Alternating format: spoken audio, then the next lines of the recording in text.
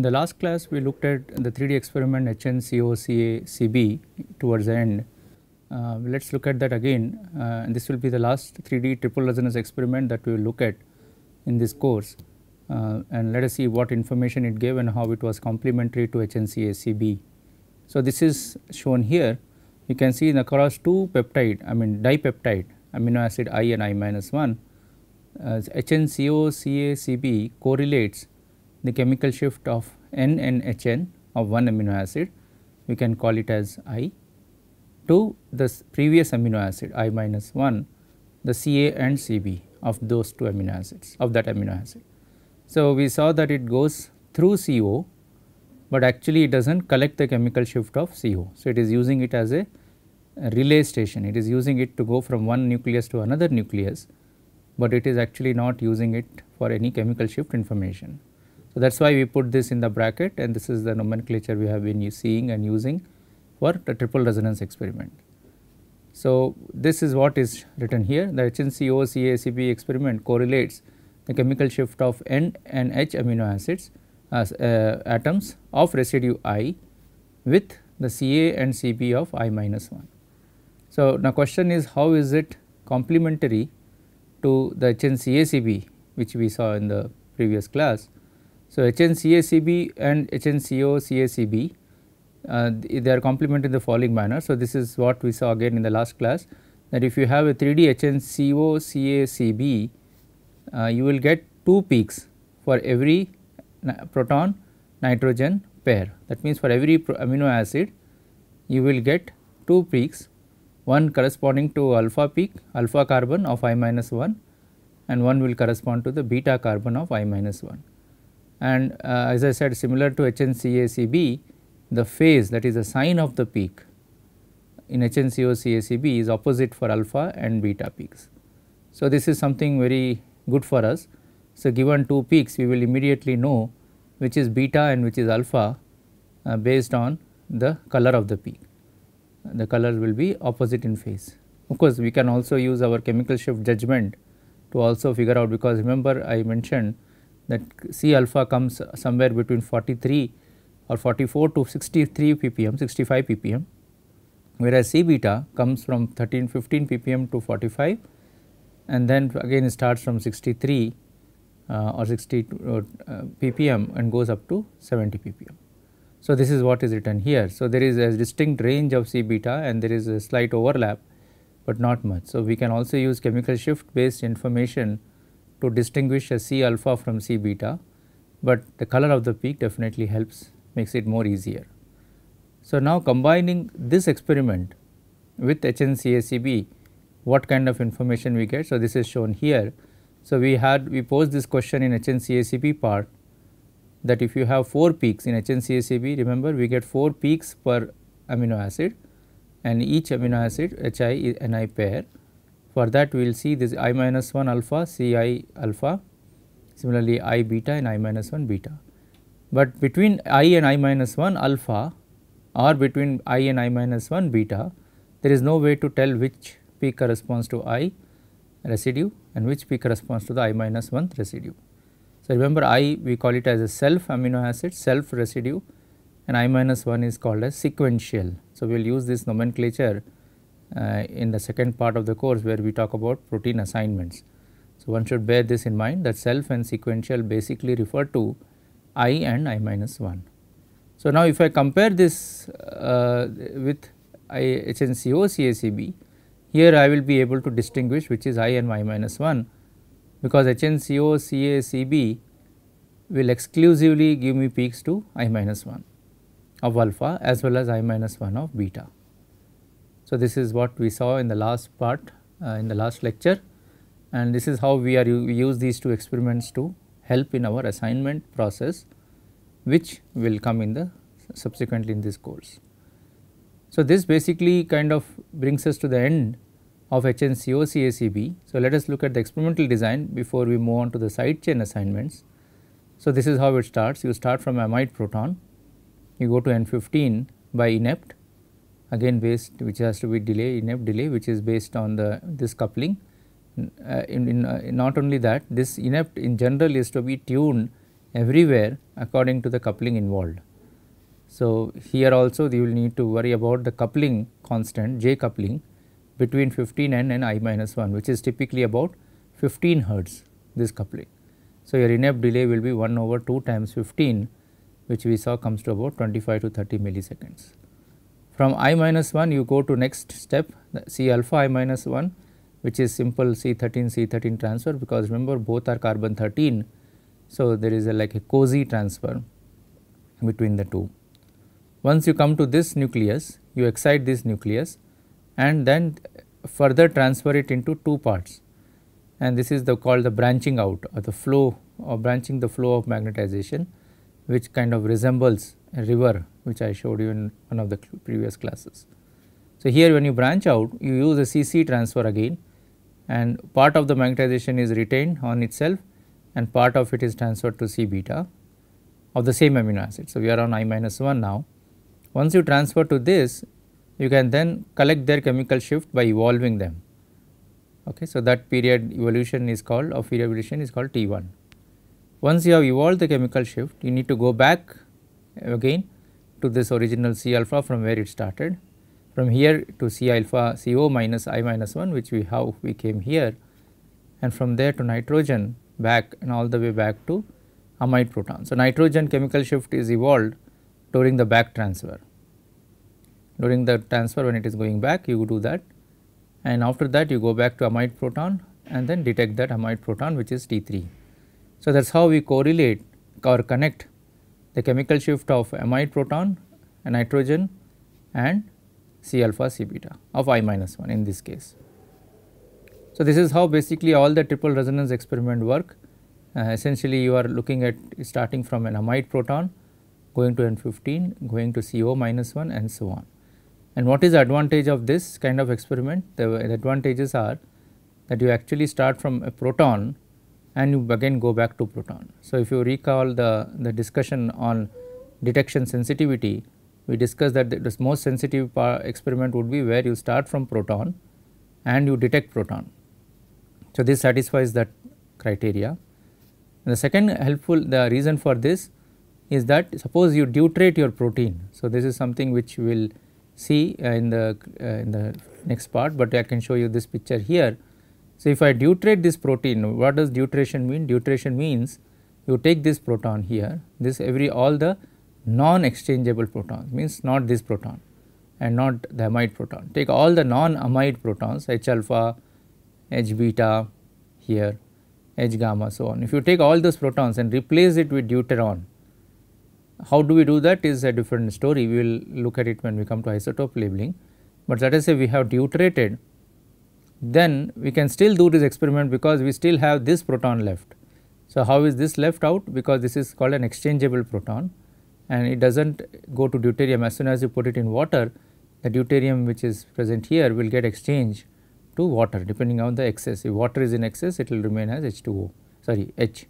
If it is deuterium is in excess in the solvent, it will become D. So, depend on that, the population of this will depend on the population of protons and that will become protonated, and once it is protonated you can do HNCA, HNCOCA and all the experiments which we discussed here. They would not be affected by whether the protein is deuterated or not. In fact, it is good to have deuteration for larger protein. This experiment become even more sensitive. So, sensitivity of the experiment now increases if you do deuteration of the remaining protons, the background protons, background meaning the side chain protons and this proton. So, therefore, these kind of experiments, triple resonance amide detected, it is proton detected experiments, amide detected, are very useful because we start from amide and go back to amide. We also use the word out and back, something which I have not mentioned in this 3D part. Out meaning you go out from proton and back meaning you come back to proton. So, these kind of experiments are also called out and back triple resonance NMR experiment, or not only this, I am referring to all the triple resonance 3D experiments. So, let us now review the experiments that we have seen up to now. We have seen quite a few experiments. Let us go them through one by one again, because this will be the end of this part of the course, and so we should just look at it again and so that it is refreshing for us. So, let us start from the most basic experiment, which is not a 3D, it is a 2D experiment, but if you recollect or if you see now, we are basically what we are doing is we are going to take this basic experiment N15 HSQC and keep adding to this for 3D. So, 3D comes basically from here only. You take this basic setup and keep expanding this setup to generate different 3D. So, we will see now how that comes about. So, in HSQC N15, this is something we have seen several times. You start from a amide proton, this is in protein, you apply inept, go to nitrogen, evolve the nitrogen chemical shift, come back to the proton via inept again, that is reverse inept, and detect that proton chemical shift, direct detection, and that becomes a T2. So, T1 T2 or F1 F2 or omega 1 omega 2 were the two dimensions along which we got the peak or correlations. So, this is a basic 2D setup, that is how we do. Now, you will see how 3D comes actually from here. So, if you look at the next basic, the most basic 3D HNCO experiment, we started like the same as HSQC. You start from proton, go to nitrogen, you can evolve, if you can evolve here or down, does not matter. So, we evolved similar to HSQC. Then we added one inept step which was not here, but by simply adding an inept step I could go to the next nucleus, which is CO, a CO of the I minus 1, remember. So, if this is residue I, this is I minus 1, that is how we did, and we got now an option or opportunity to collect the chemical shift of carbonyl, and then we go back to the proton and detect. This is similar to here. So, you can see that all we have done compared to HSQC is you have added an extra element or a transfer from nitrogen to carbonyl, evolution of carbonyl back to nitrogen. So, this was the extra part which was not there in this part. So, but by simple addition of this extra part we could now generate a 3D HNCO. So, you can see these experiments are basically expansions or basically building on the existing experiments. Okay. So, they are not completely different from what you get. So, if you understand HSQC, you can very easily understand HNCO. Now, one more, the next experiment we saw was HNCA. There was a slight complication, again similar to HSQC, we start from proton, go to nitrogen. There we branched out into two parts, because the J coupling from here to here is same as the J coupling, or not same, similar as J coupling from here to here.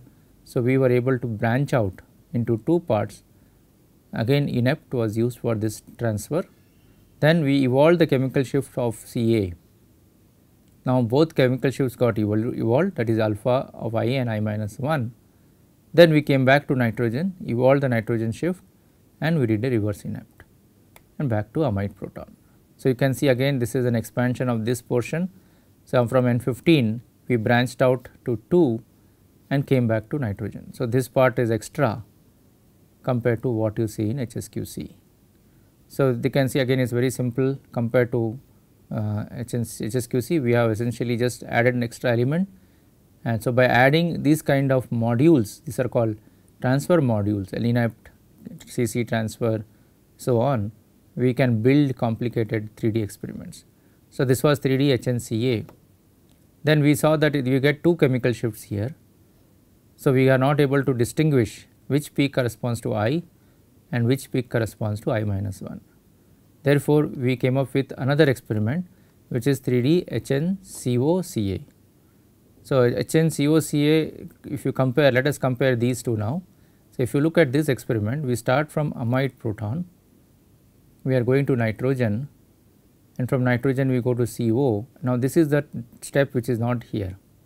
So, here it directly went to C alpha, but here I am going through CO to C alpha. So, this was the relay concept, that is a train going from one station to another without stopping in somewhere. So, that throughness is involved here. We are going through the carbonyl, and this helps us to go exclusively to I minus 1. We do not go to I, whereas here there is no exclusivity. We cannot go only here or here. Of course, there are special experiments published in literature. If you scan through the papers, you will see there are experiments which can selectively get this side or can give you this side. This side is of course HNCO-Ca.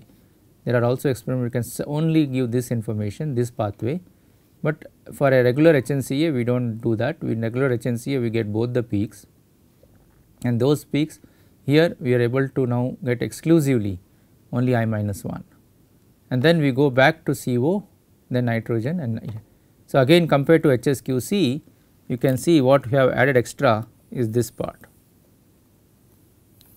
So, this is extra compared to HSQC.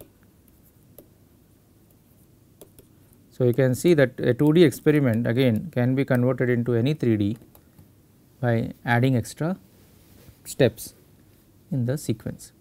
So, this gave us exclusively this peak, and because of that I can use this spectrum and this spectrum together and distinguish the correlation for this and from this. So, therefore, we need these two together. You cannot record only HNCA and expect to analyze the data without recording this. So, these two experiments have to be recorded together in NMR. So, that is one thing, and as I said the peak pattern is like this. So, you get basically two peaks here, and you can see nicely this I minus 1 matches with this I minus 1, and therefore, you can assign from here which 2 is I minus 1, which is I. So, thus distinction is basically coming from this two combination. So, these are the two experiments we saw. Then the next two experiments were HNCA-CB and HNCO-CA-CB. So, let us review that now. So, you can see in HNCA-CB now was a little more complicated than HNCA. In HNCA we went up to here and then we came back to nitrogen here. But now here what we do in HNCA-CB, we branch out again one more time. So, here there was already a branch out, but we further branch out here into I, C alpha and C beta, C alpha and C beta, but one is I minus 1, other is I. So, we now get 4 chemical shift correlations in 3D HNCA-CB for a given amide pair. So, remember we always start from one amide. So, this is an amide for one amino acid, and for that amino acid you are now getting 4 peaks, because this amide again is finally what we detect.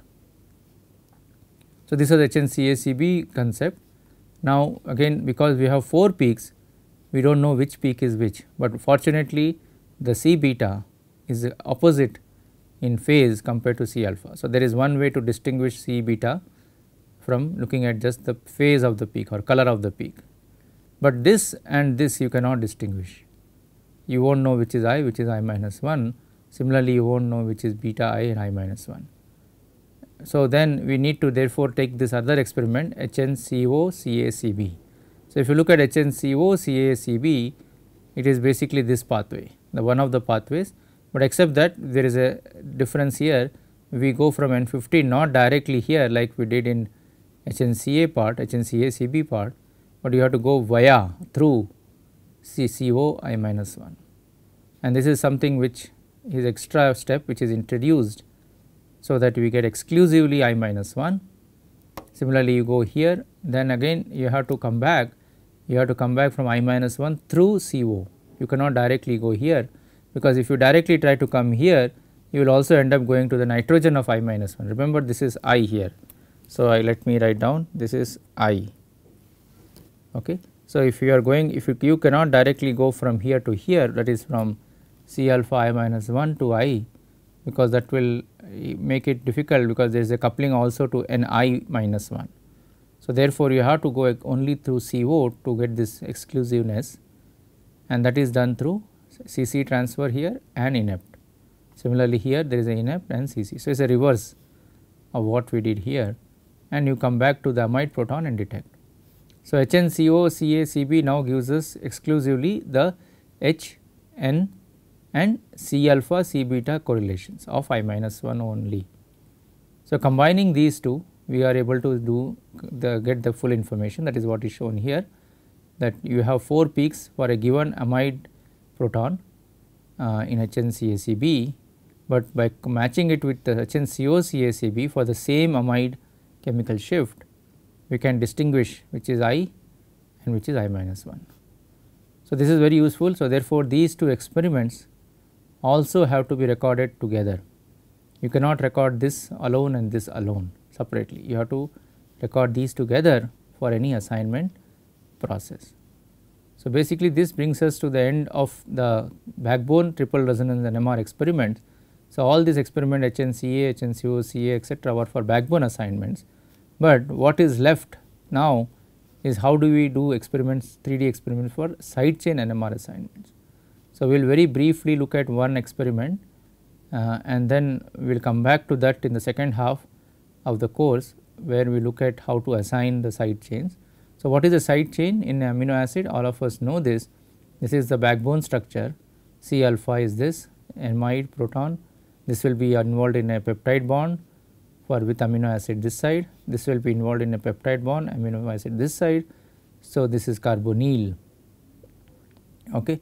And C beta and C gamma etc. come under this side chain category. So, here you can see here this is standard taken from a website textbook. You can see the different side chains of different amino acids. So, you can see they are really different, each one has a very different structure. One typically in NMR, when you are looking at biomolecules, it is necessary to memorize the structure of the 20 amino acids, because if you memorize, then it is very easy to understand what is alpha, beta, gamma and so on. So, if I say the beta proton of threonine or beta carbon of tryptophan, you should be immediately able to picturize that molecule in your mind and accordingly look at the spectrum. So, I would strongly recommend that you actually memorize or learn this by heart, what are the different structures of different amino acids. So, you can see this is always the alpha, which is the backbone here, then comes beta, gamma, delta 1, delta 2 and so on. For leucine, here it will be beta, gamma, delta is not there, epsilon, like that. So, these are the different side chains. So, we have only looked for assignment for backbone up to now. How do we assign the side chain?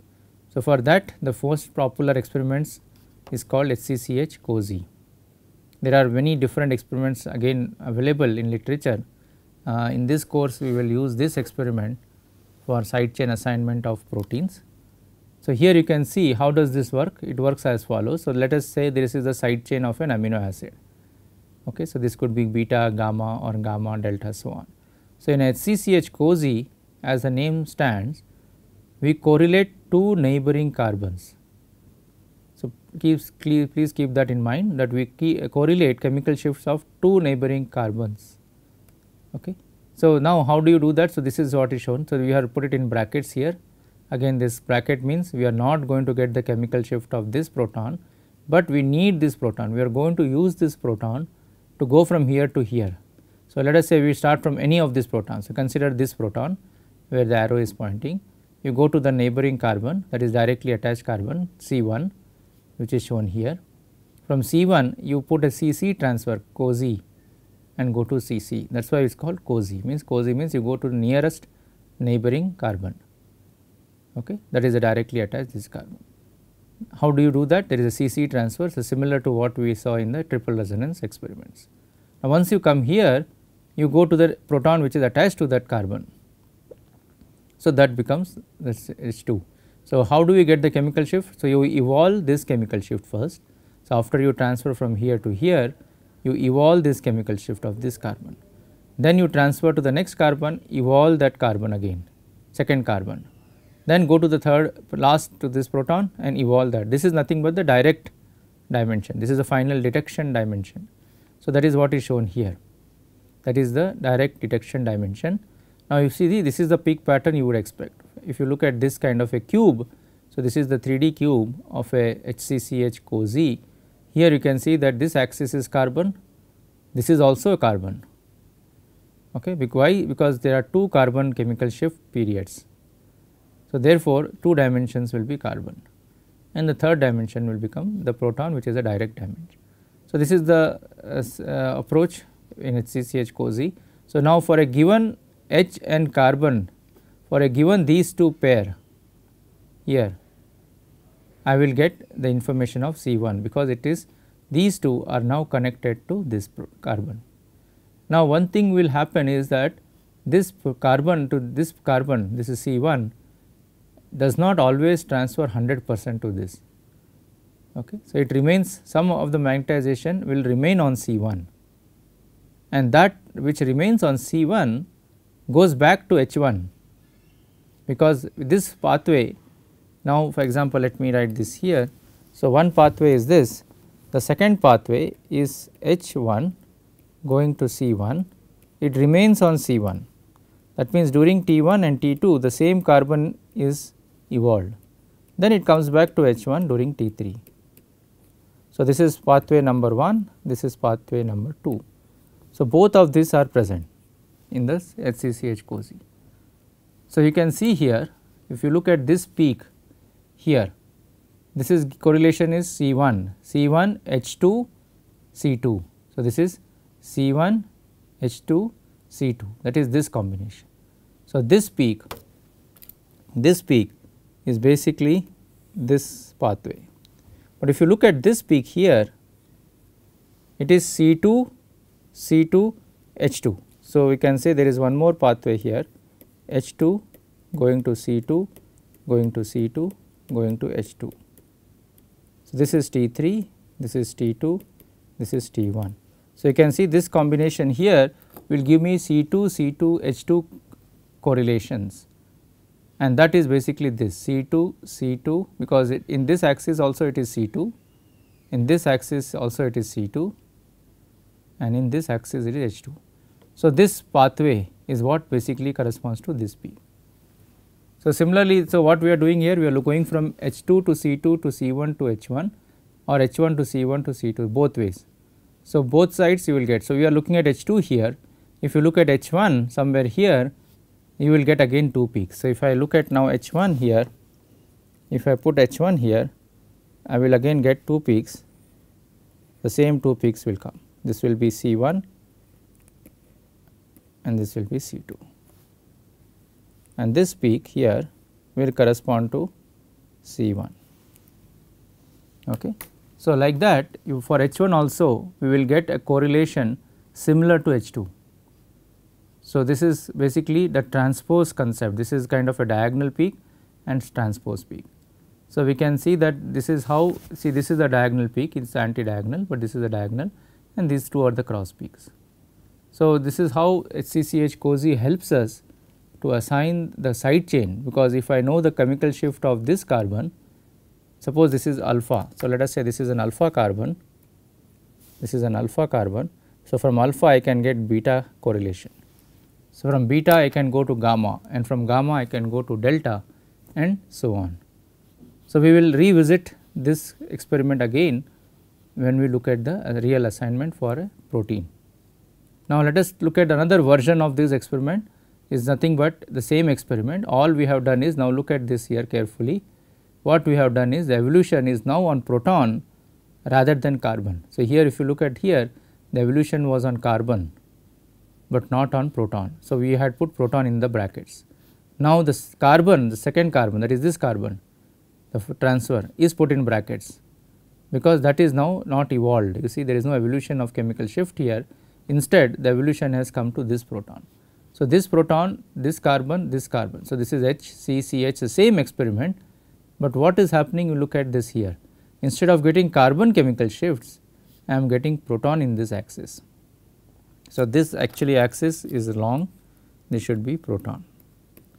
Let us say proton, proton, carbon axis here, because this proton and this, these are the 3 dimensions of the cube, and the correlation depends on which are frequency labeled.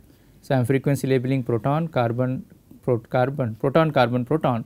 So HCH. Now depending on which is 1, which is 2, we will get those correlations. So similar to this, exactly similar to this, I will have another pathway. So in that pathway I will get H1, C1, H1, because this T1 will shift to H1 in this case.